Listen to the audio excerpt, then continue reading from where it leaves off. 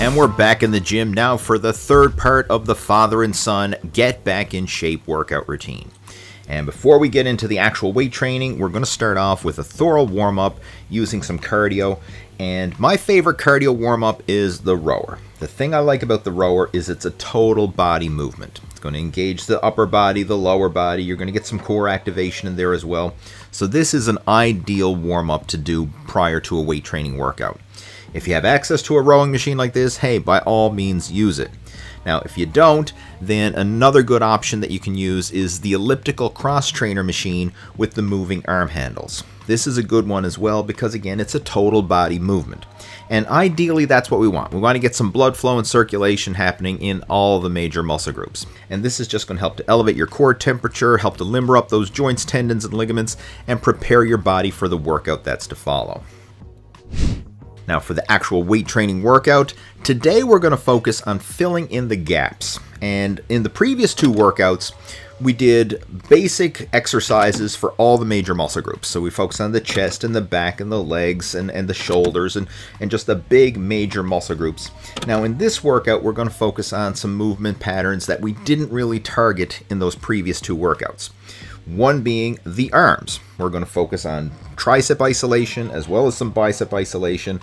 And what we have set up here is the tricep cable push down as well as the low pulley cable curl. And we're going to work these back and forth in an alternate fashion. So doing a set of push downs and then doing a set of bicep curls and just work them back and forth for 3 sets each, shooting for about 15 repetitions.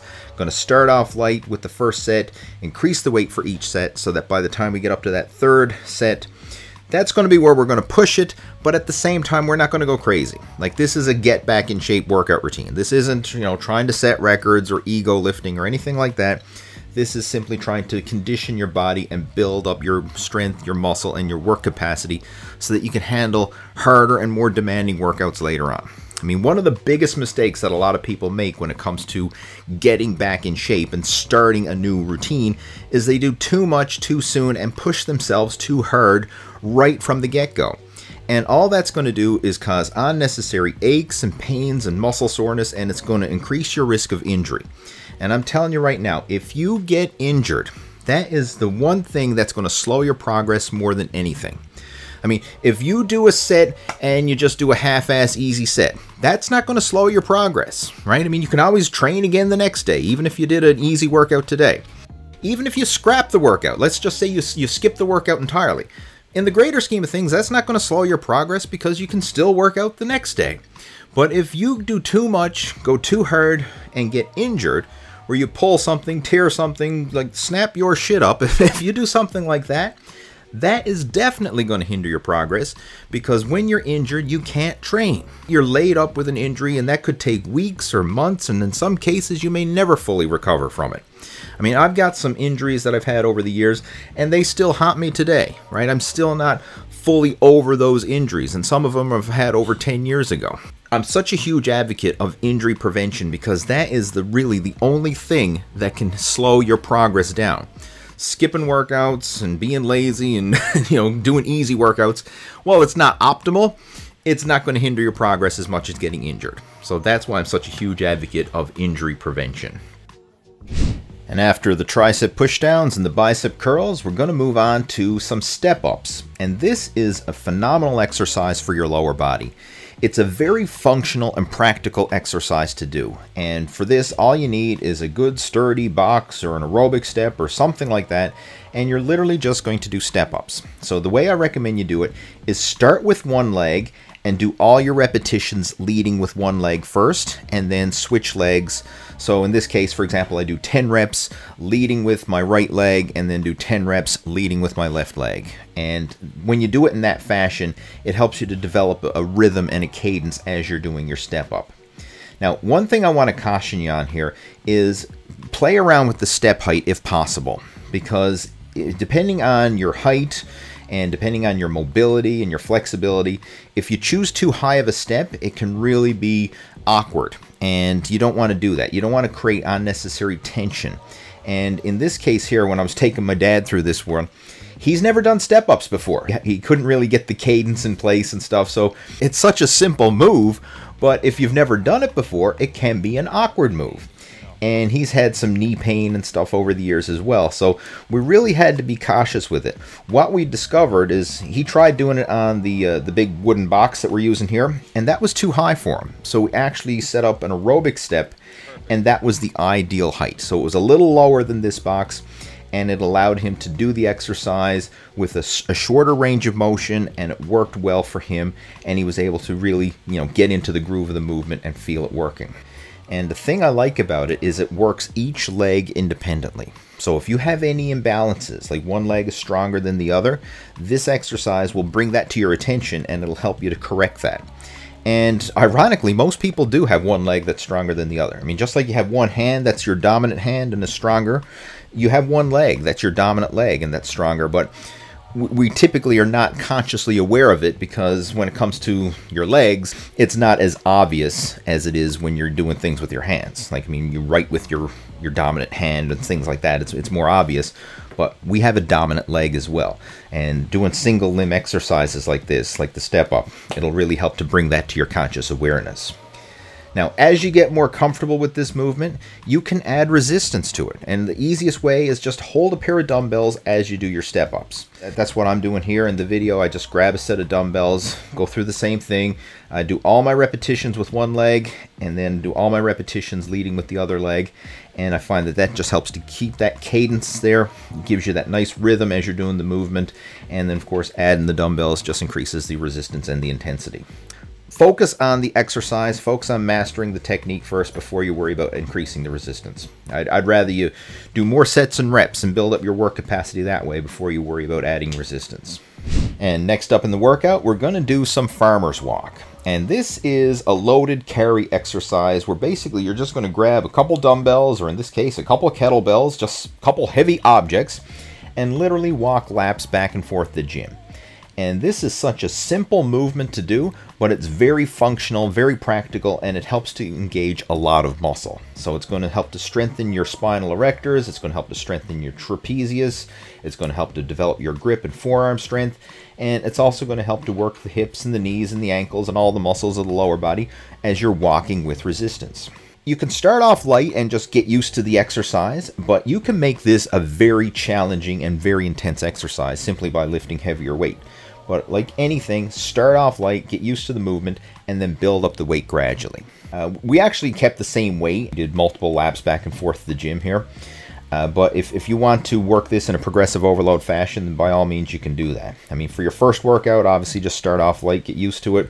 But then, just like with any other exercise, gradually build up to heavier dumbbells, heavier kettlebells, and some gyms may actually have these proper farmer's walk handles. And I actually had a video that I shot down at the Critical Bench compound a while back, where I was using the farmer's walk handles. And those are like the extreme version, because you can basically have unlimited weight with that. I mean, you can load that up with a lot heavier than the typical dumbbells that you're going to find at your standard gym.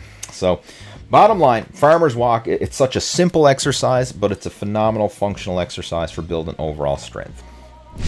After that, I'm going to do some standing calf raises to work the calves. And the key with calf raises is you want to focus on strict form and really exaggerating the range of motion. And what I mean by exaggerating the range of motion is when you do the calf raise, really let your heels sink all the way down for a full stretch in the bottom, and then come all the way up on your tippy toes for a full peak contraction at the top.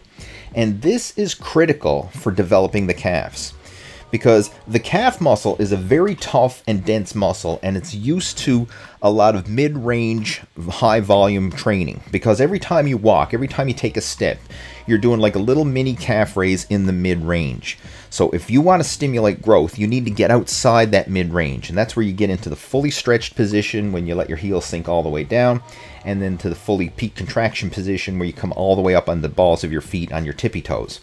That's where you're going to really help to activate the calf muscles to the max. A common mistake you see a lot of guys do in the gym is they do these little short bouncy calf raises in the mid-range, and that's not really helping to spur on new growth. Obviously it's better than nothing, but if you want to maximize calf development and avoid that skinny chicken leg look, you really want to focus on getting outside that mid-range and into the more extreme ranges of motion. We're also going to do some seated calf raise, and the same thing applies with the seated calf raise. Focus on the full stretch in the bottom, full peak contraction at the top. In order to maximize your calf development, you really need to do both a standing and a seated calf raise. You want to do a calf raise variation where you have your knees locked out, as well as a calf raise variation where you have your knees bent. And each one is going to emphasize different aspects of the calves. When you do the bent knee variation, that's going to work more of the soleus muscle. And the soleus muscle is kind of like a muscle that's underneath. It's like the calf muscle that's on the inside. And that's what you're going to work more of when you do the seated calf raise with your knees bent. And then when you do the standing calf raise with your legs locked out, that's going to focus more on the gastrocnemius, which is the calf muscle that's on the outside. And you want to do both variations in order to maximize the calf development. So again, focus on proper form, lifting within your means, and increase the weight gradually, only if you can do so while maintaining perfect form and that strict full range of motion. Nobody gives a crap how much you can calf raise. Like, for some reason, it's an ego exercise where you see guys, you know, put the whole weight stack on the standing calf raise machine, or they pile on 45-pound plates on the seated calf raise. Like, I mean, nobody cares if you can lift a ton of weight on a calf raise if you got skinny calves. Like, it's not an ego exercise. Nobody goes around saying, hey, dude, you know, what's your 1 rep max calf raise? Like, it's not like the bench press or something like that. So with this, focus on form. Don't let your ego take over. Focus on the form and working the muscle, not working your ego. That's the most important thing when it comes to training calves. And to finish off our workout, we're going to do some work for our core with the plank. Now, the plank is such a simple exercise, but it is very effective. And the thing I like about the plank is it works the abdominals in the way that they're meant to be worked. And the abdominals are basically stabilizer muscles for your core. And that's exactly what happens here when you do the plank, is you're stabilizing your entire core. So with this particular exercise, all you have to do is get down on your tippy toes and on your elbows, hold your back flat, and just maintain this rigid position for as long as you can. And you're going to feel all the muscles of your abdominals, the upper abs, the lower abs, the obliques. All this is going to come into play as you just hold this static contraction. Now, there's different variations of the plank. Like, if you want, you can even do it in a push-up position, where you just hold your hands on the floor instead of your elbows and just maintain that same rigid position. That's fine as well. There's all kinds of different plank variations that you can experiment with. But this one right here, this basic on the elbows and on the tippy toes plank, this is a good one to start with. So if you've never done the plank before, or it's been a while since you've done it, just start with this basic variation first. And to finish off the workout, we're going to do 10 minutes of post-workout cardio. And for this, just going for a walk on the treadmill. Now, this is totally optional. Like, if you're pressed for time or whatever, I mean, you could skip the post-workout cardio. But if you can do it, I would highly recommend it. And the reason for this is because, one, it's going to aid with fat burning. When you do some cardio after a weight training workout, when your glycogen levels are depleted, you're more readily going to tap into burning stored body fat for fuel. Another thing that you're going to find is it's going to help to reduce muscle soreness. When you do some post-workout cardio, it helps to circulate blood flow throughout the body and helps to eliminate that lactic acid buildup that you get in the muscles.